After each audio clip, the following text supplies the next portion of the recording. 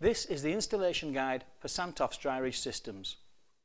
Lay the top course of underlay, setting it back between 5 and 30 mm where ridge ventilation is required. These are the ridge batten straps.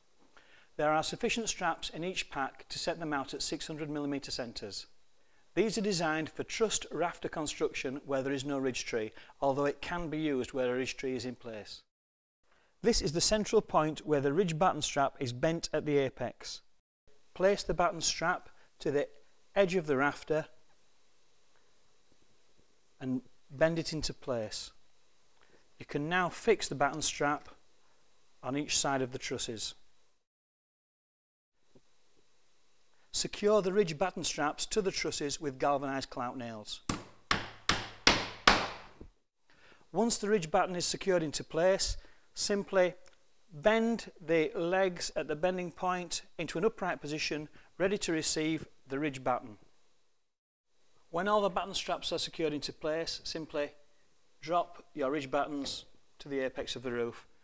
When the ridge battens are in place, wrap the batten straps around the ridge batten and then secure with galvanised clout nails. Once the ridge battens are secured into place, it may be necessary to build up with further batten to ensure that you have at least a 25 mm penetration from the ridge screw. Position your top tiling batten approximately 50 mm from the apex, although make sure you have sufficient room for your nib of the tile and also to make sure you have sufficient headlap from your ridge. You can easily drive a nail straight through the batten and straight through the ridge batten plate.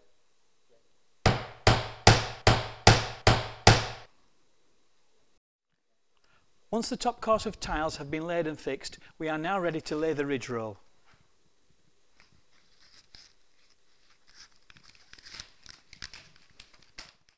For tiles with a deep profile, a good tip would be to lay the ridge roll in position first of all before adding any further ridge battens.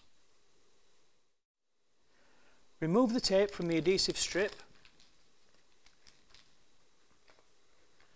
and then dress the roll into the tile profile.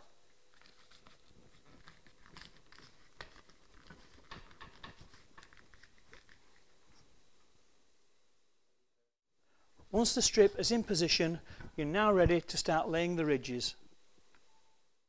A ridge union is positioned between each ridge.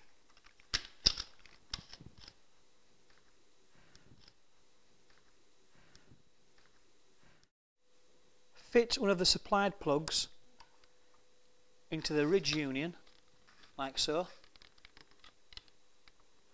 and this will stop the union from dropping when it's over a pan.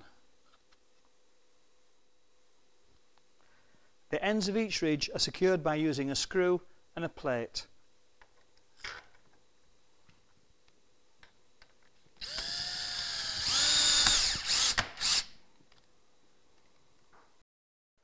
And there we have the installed RollRidge system.